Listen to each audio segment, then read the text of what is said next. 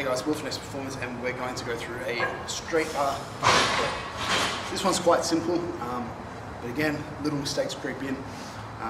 First and foremost, it's not something you need to use a whole lot of weight on. It's something, curls, I often see people throwing them around, using their whole body to really yank up a lot of weight. Your muscles don't know how much weight are in your hands. Focus on putting tension on the muscles. Focus on using only those muscles and not bringing in a bunch of other things. And this is done by using a slower tempo and really focusing on just moving the joints that should move.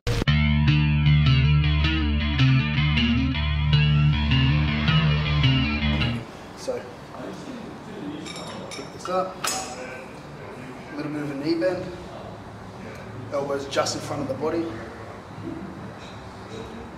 Just going to go up, here, keeping those elbows in front. Fully straightened arm at the bottom, fully flexed arm at the top.